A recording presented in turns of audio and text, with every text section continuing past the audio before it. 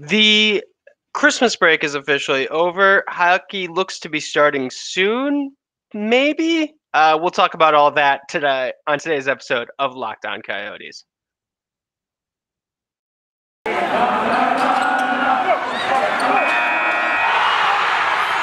You're Locked On Coyotes, your daily podcast on the Arizona Coyotes, part of the Locked On Podcast Network, your team every day.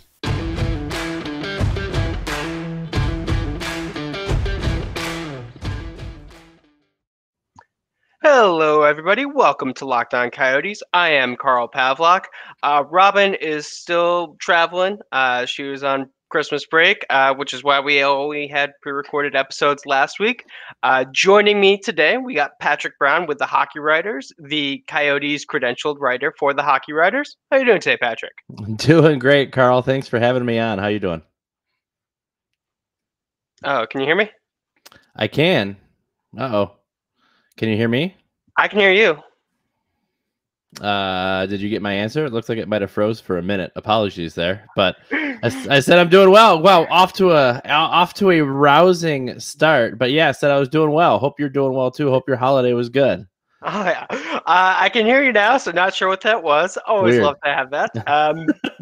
It's Christmas. Never fails when you're flying solo, Carl. Never fails. Especially, and it's Christmas season. There has to be some gremlins. We all know this. Of course. I'm doing good. I had a good break. Like we were talking about before the show, it was a relatively relaxed one. Did Christmas with my family a little bit early. Saved me time to cover some Coyotes news, although there wasn't too much. No. We did get word this past weekend, 2 more Coyotes players have been added to COVID protocol, Christian Fischer and Ilya Lyubushkin. The NHL has also started up the taxi squad again. 6 players. First 2 players for the Coyotes, Boko Iman, never sure if I pronounced his name correctly, and Yan Yannick. Yeah. It's pretty interesting. What did you think of the 2 call-ups for the Coyotes? I think first the league had really no choice but to get the taxi squad going again. You look at the fact that the league is 99% vaccinated, whatever it is, minus Bertuzzi, right? Yeah. And even with all of that, all of the players entering protocol, the league had no choice. Excited to see what Boko can do. He's been kind of a fan favorite since camp. And I'm excited to see what he can do. And Yannick, obviously, he's kind of shown what he's capable of already. I think it makes perfect sense to have him up, and we'll see how the taxi squad goes. I was wondering last year if the NHL might somehow try to make the taxi squad a permanent thing. I don't think it makes sense permanently, just because you want to see those players getting action even at the AHL level, as opposed to sitting on the taxi squad not playing. But it's an interesting concept. You like seeing the league adapt the way they have to be able to continue hopefully playing some of these games. And I'm excited to see what the kids can do. Oh yeah, definitely. Like, I agree with you. I don't think it should be permanent by any means. I thought it probably should have been this year, though. Because, like, it seems like there was always going to be the potential for COVID issues. Right.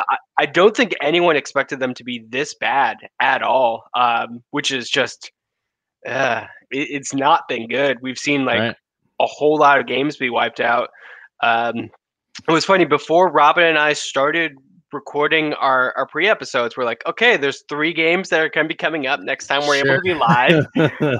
None of those happened. And we're still not sure if tomorrow's game against the Sharks is going to happen. So yeah, I definitely agree that the league didn't really have too much they could do. I almost feel bad for the Roadrunners, because just with all the injuries the Coyotes have had, and now the taxi squad, we're really taking their best players.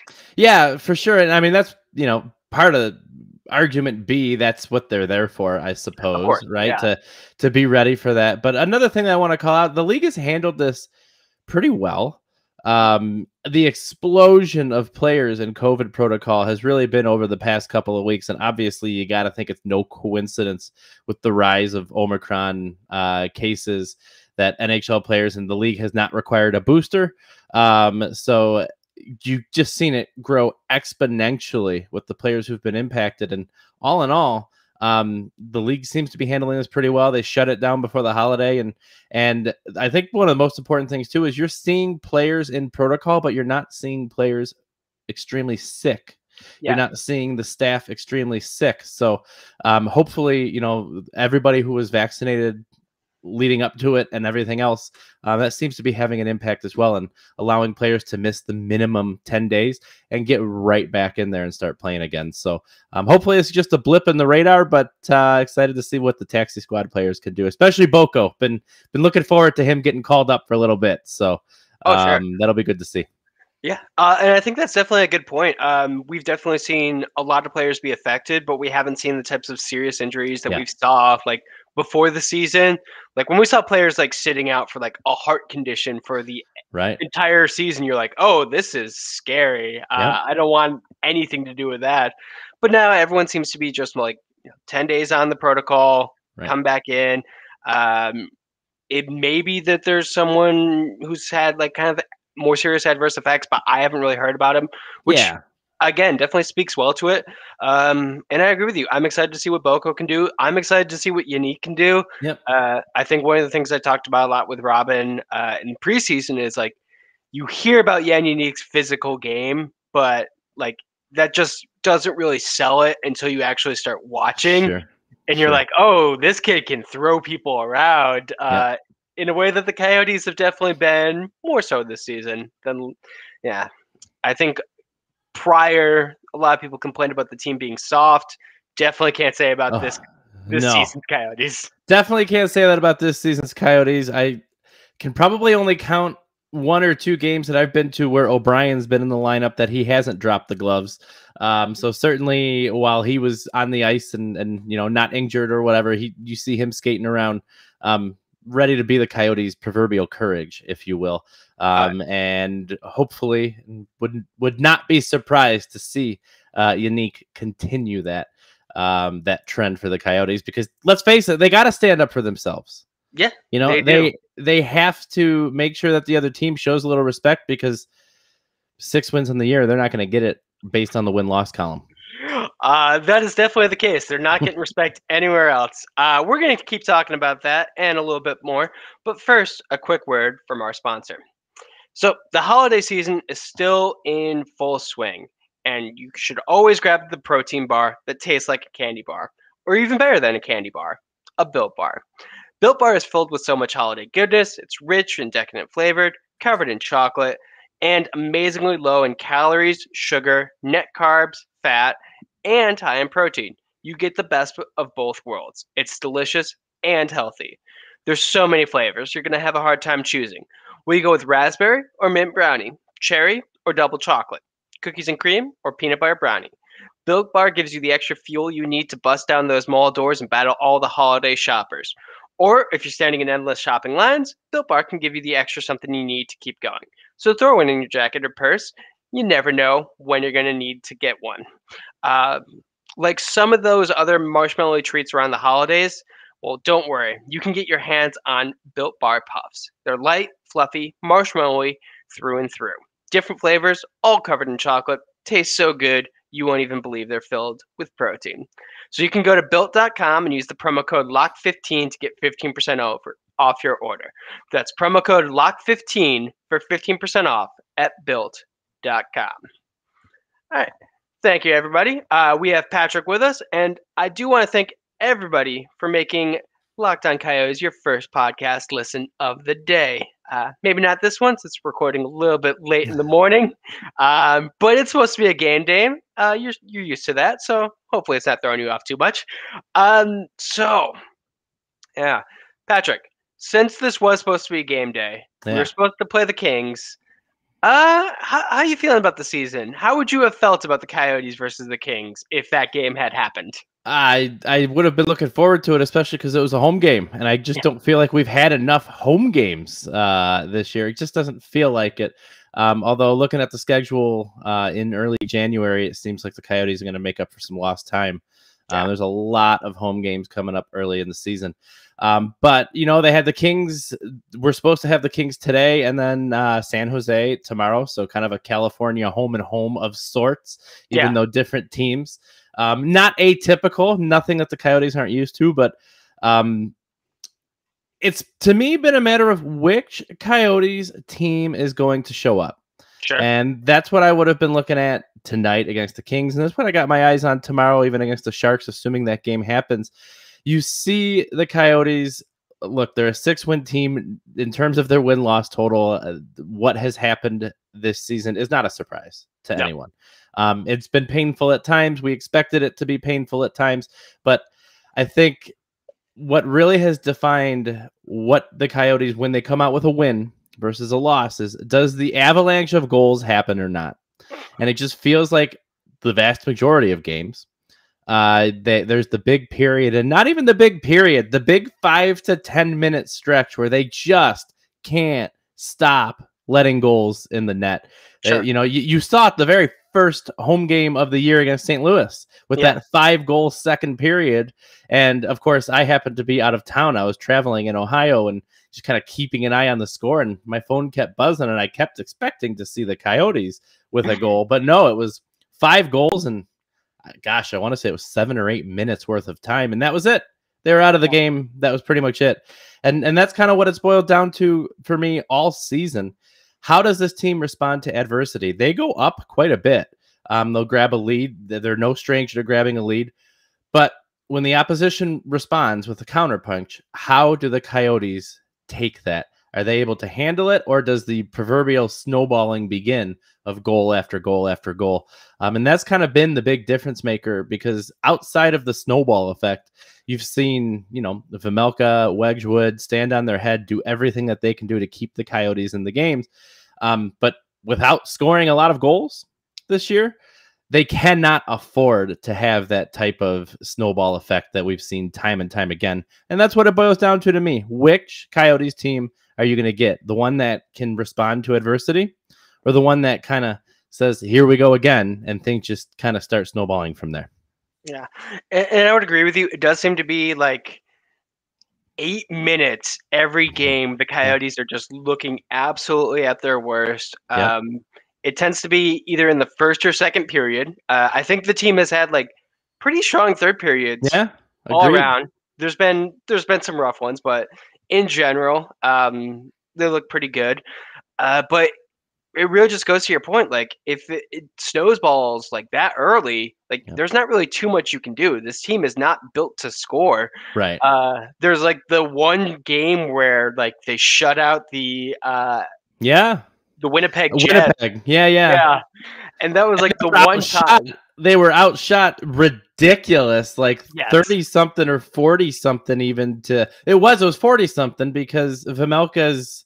he tied the record for the most saves ever for a goalie's first career shutout. So it was 43, 44 saves, I think. And the Coyotes had like 19 shots, I think, if that. So to your point, that was a prime example, too, of Vejmelka just standing on his head to help preserve that shutout, which was great. Sorry, I didn't mean to interrupt you, by the way. No. You got me going. It's fine. I think that was also like, it was a few saves less than what Mike Smith set as the career, or as the NHL wide saves in a shutout. So it was something impressive. But yeah, this team, like, what I've often had to say is like, they need to be close to perfect to win these games. And by that, I mean, they just need to not collapse when adversity happens. I don't think they're a very like strong mental team. Like, they seem to kind of fall apart if things don't go their way, which I don't know if that's just because they know how bad they are. I don't know if they don't know how to reset. Ideally, it's something we would like coaching to like kind of point to and not be experiencing this late in the season. Absolutely. And heavily penalized too. They take a lot of penalties, and they take a lot of crippling late period penalties and have trouble killing it off. And nothing's worse than being up by even 2 or even 3 and giving up a goal in the last 20 seconds of the second period because of a silly penalty. And now all of a sudden you've only got a 1 or 2 goal lead heading into the third. And the Coyotes don't have leads of that caliber very often. So it's about staying disciplined. I think they've shown that they've adjusted to Torini's system well enough to be able to run the offense. They cycle the puck really well when they're on.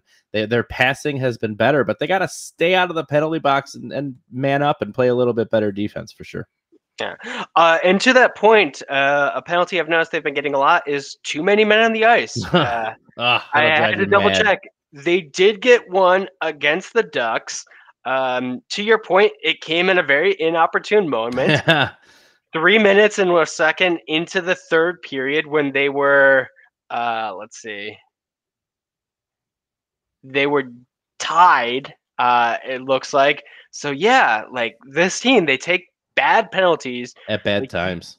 But you should not be taking too many men on the ice calls. That's just that's the epitome of a bad penalty beyond delay a game, flipping the puck. And there could be an argument to be made even for a good delay a game penalty if there's been sustained pressure and you're just trying to clear the puck. There is no good time to take too many men. Now, that said, too, one of the other too many men calls that came against the Rangers, in which the Coyotes blew a very late lead against the New York Rangers at home a couple of weeks ago. And Andre Torini was livid because there have been some not dicey calls, but almost borderline calls that you almost feel like the Tampa Bay Lightning don't get called for that. Things like that. There have been some borderline calls, but guess what? When you're the Tampa Bay Lightning, I guess you've earned the benefit of the doubt. Just like Nolan Ryan painting the corners and getting one outside goal to strike every now and then, So there's something to be said for that. But Torini has lamented quite a bit the team's discipline and their ability to stay out of the box. So hopefully that's a trend moving into the new year. Yeah, that's definitely the one thing I want Torini to address. Like the team's discipline. Like that's one of the things where I'm like, coaching needs to step in. Yeah. And you're right. I think the Coyotes have been on the line for a lot of these calls. But I have a friend who I like to talk to about hockey, and she will often be like, "Oh, I can't believe that was a penalty. That shouldn't have been a call. Like you see other teams get away with that." I'm like, "Yeah, but the Coyotes also know, and they can't be putting themselves in those kind of situations. They do not have the benefit of the doubt. They need to be playing extra good, because I mean." Unfortunately, that's just the way things are. That's what they need to do to play, and they need to kind of like step up and be like, yeah, we're just going to take this. We're not going to take these dumb calls. It doesn't matter what the refs say. But this is good stuff. We got one more segment. We're just going to keep talking about the state of the Coyotes. Just kind of see where we go from here, because there's definitely a lot more. But first, one more quick word from our sponsors. So, BetOnline has you covered this holiday season with more props, odds, and lines than ever before as football season continues its march to the college bowls and the pro football playoffs. BetOnline remains your number one spot for all the sports action this season. Head over to our new website or use your mobile device to sign up today and receive your 50% welcome bonus on your first deposit. Just use our promo code LOCKEDON to receive your bonus. From basketball, football, NHL, boxing, UFC, right down to your favorite Vegas casino games. Don't wait to take advantage of all the amazing offers available for the 2021 season. BetOnline is the fastest and easiest way to bet all your favorite sports. So don't wait to take advantage of the new amazing offers available. BetOnline, where the game starts. All right. And one more time, this is Carl Pavlock with Patrick Brown joining me of the Hockey Writers. Robin is out, but she should be back for tomorrow's episode, where we will potentially be talking about the San Jose Sharks. Who knows? But that's kind of brings me to my next thing. What do you expect for the Coyotes in the second? I don't want to say half of the season. I think we just covered like our third of the way through the season stuff, but in what's left of the season anyways. What do you expect from the Coyotes between now and what was supposed to be the Olympics break, which is no longer the Olympics break? No longer the Olympic break, and even though the league initially said they were not going to play any makeup games, it seems like they are absolutely going to be using those 3 weeks to be playing makeup games. Now they're in a much different situation with all the cancellations that they had to do, but that's a conversation for another time, Carl. So in terms of what we're looking at the rest of the year, I think you know exactly what to expect, and it's going to be a lot of what we've gotten. Not a whole lot of winning. No. Hopefully we see a couple of feel-good stories. I mean, how great has the Wedgie Veggie tandem been to watch? They're not going to be winning any goaltending awards, any tandem awards or anything like that. But every now and then they have a game, they make a save that it makes you feel good, considering where things started. So I'm hoping for some feel-good stories. I'll certainly be keeping my eye on the WHL, specifically the Edmonton Oil Kings, to watch Dylan Guenther. Because if you ever need to smile, either A, tune into the World Juniors right now and watch Guenther on Team Canada, or B, tune into the WHL and watch the Edmonton Oil Kings and that stacked roster. And it'll make you feel good about the Coyotes' future, because at the end of the day, I hate to be such a downer right after Christmas, but there's just not a whole lot to look forward to. You're going to be seeing a lot of losses. You're going to be seeing a lot of ugly losses, and that doesn't even feel worth it, because there is no guarantee that they're going to end up with the number 1 overall pick through the draft lottery. They may have the best odds. It's looking like they're going to have the best odds by far. But there's no guarantee. So like even cheering on losses doesn't feel that worthwhile, because you're still at the mercy of the lottery at the end of the day. So I would say things to cheer for: get on board and start cheering for the Canadians, because their draft pick, yeah, I had higher expectations for that draft pick, and it's looking like that's going to be where it stands right now, a top 10, meaning Arizona is going to receive, that'd be Carolina's pick instead. Carolina's right? first round pick. Yep. Not as promising as what the Canadians appeared to be. So I'd encourage everybody to get on board and start cheering on the Habs for some wins. And yeah, other than that, watch your players develop. Keep your eyes in Tucson and see who's setting themselves apart from the literal and proverbial pack with the Roadrunners, and get excited about some of the kids and what to watch for, because other than that, there's just not a ton to be cheering for right now. Yeah. I will say I have been enjoying I always thought the Habs were a bit of a presumptive team. Oh, they are. Oh, no doubt. Their fan base is brutal. In general, yeah. But they really thought that they took that next step with that lucky day. And I am kind of laughing just watching them fall to earth.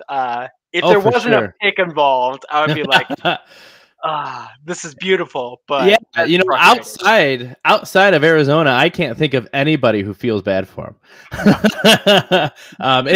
I am encouraging your loyal fan base to cheer on the Habs solely for the purpose of, like, in an ideal situation, win just enough to earn the 11th pick, and everybody wins there.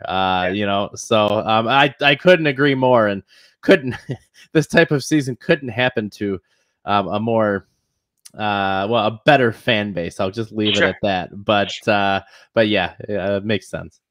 I'm kind of curious about this. I think we're going to see some moves sooner rather than later, because this team is definitely, like, Phil Kessel's not going to be here at the end of the year. No way.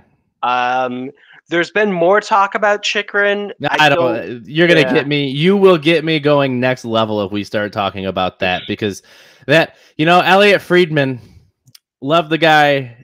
Clickbait worked like magic, and to be fair, I've been the beneficiary of that as well, because all I got to do is put Chychrun's name in something and everybody's all over it. So I don't see that happening unless it's a deal so ridiculous that we're happy to see him leave, because it was just the most obscene deal we've ever seen Bill Armstrong make. You know what I mean? Yeah, I think just in general, when talking about Chychrun, because I am always of the mindset that anyone can be traded. Of course. Wayne Gretzky was traded. Anyone can be traded. Absolutely.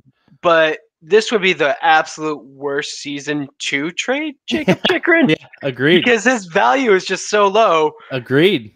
For reasons that I think everyone understands. Like, he's adjusting to a first spot defenseman role for the first time in his career. He's still really young. The team sucks. He just lost his major defensive partner. They've been no continuity between teams. So absolutely, yeah. He's on such a team friendly deal. You're looking at under $5 million for the next 3 seasons after this. I mean, in order to make pull the trigger on that type of deal, it will take a king's ransom, and everybody else around the league will end up scratching their heads wondering why somebody gave that up for a 23-year-old defenseman, where he's set along with Keller to basically be one of the cornerstones of this rebuild and be entering the prime of his career in 4 or 5 years or so with potentially a really good Coyotes team. Fingers crossed at that time. Fingers crossed, yeah. If the rebuild goes correctly. Yeah, exactly. And to your point, Kessel, you got to think he's gone at the deadline. Some team's going to take him. You may not get a whole lot in return. He's not exactly having a career year, but I don't think it would be silly to hold on to him at this point. There's no need to hold on to him. You take what you can get. If that's a 3rd rounder, so be it. You take what you can get. I think another one who may be interesting to keep your eye on would be Shane Gostisbehere. He's having a bit of a career renaissance, and very, very happy for him the way things ended in Philly, for him to come and be a team leader in points and really on the blue line, helping this team navigate some very, very difficult waters, and he knew what he was getting into. You got to think in a situation like that, Bill Armstrong's able to pull these players aside and say, look, you're getting up there. You're an established veteran of the league now. You're not going to be part of the rebuild. I can tell you that right now. So go out there, have a career year so that we can deal you, or that when your contract's up at the end of next season, because I think he signed through 2 more, right? This season and next. I think he may only have 1 year left, but I thought he's got... Anyway, regardless, whenever your contract's up, you're playing for your next contract. Shane Gostisbehere is playing for his next contract, and if Armstrong can end up eking out a couple of prospects in the interim out of that, I think that's a huge win. So he would be another player I'd say to keep your eye on in potential trade deadline trade talks. All right. So Gostisbehere has 1 more season after this. Still got it, baby. Yeah. He will be 30 when his contract's up, which is not bad. No, he's younger. God, it feels like he's been in the league a long time, doesn't he? Oh, he has. Yeah.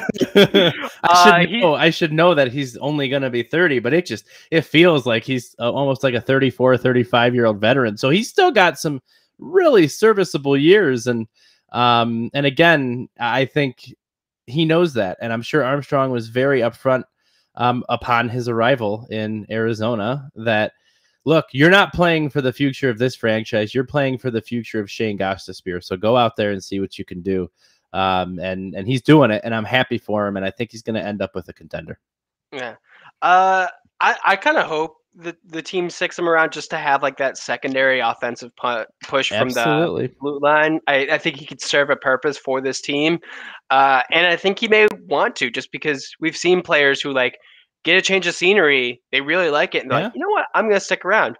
And considering the fact that the Coyotes got a 2nd round pick in order to acquire his contract, I think that deal's worked out well. I can only imagine how much the Flyers fan base is kicking themselves right now. Sure. I think I saw that they had 3 players who were brought in with the money that they saved on Gostisbehere's contract, and Gostisbehere has more than all 3 of them put together in points. Yep. So just, and you don't expect to see that with him here.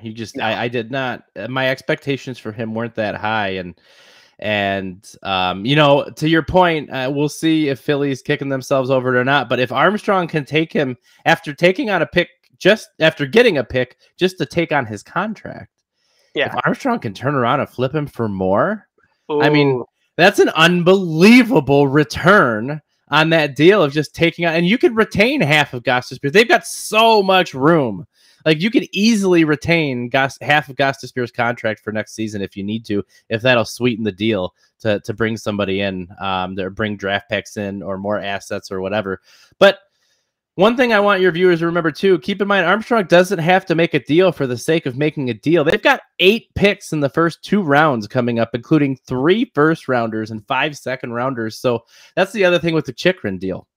Armstrong doesn't have to make a deal. They are sitting very pretty as it relates to assets. Now, 2 of those first-rounders are panning out. We were talking about Montreal before, and they're going to be probably later. Yeah, right. But even so, they're still first rounders, and I don't know a GM in the league that would turn their nose at getting 3 first rounders, regardless of where they are in the draft. So, especially for a deep draft. Yeah, which exactly. is when it's supposed to be. So like, exactly. A first rounder in like a relatively light draft, maybe. This one should be different. Yep. But that's going to do it for us. Patrick, tell the people where they can find you. Hey, I appreciate you having me on. Certainly check out my articles, thehockeywriters.com. I'm going to all the home games and reporting on those. And then shameless plug here, but we've got our podcast, Howlers and Growlers. Carl, I know you've been on a few times, and I'm always enjoy having you on. So check us out at Howlers THW, or my Twitter's at PBrownHockey. And really appreciate you taking the time and having me on, Carl. Thank you. Yeah, definitely. Patrick's been good enough to have me on twice, so definitely check him out. Check out the podcast. You can always follow us on LO_Coyotes. You can follow me personally at Carl Pavlock FFH. But that's going to do it for today. Hope you guys had a good time. Hope you are enjoying the season coming up. Hope you guys are staying safe. And don't forget to howl on.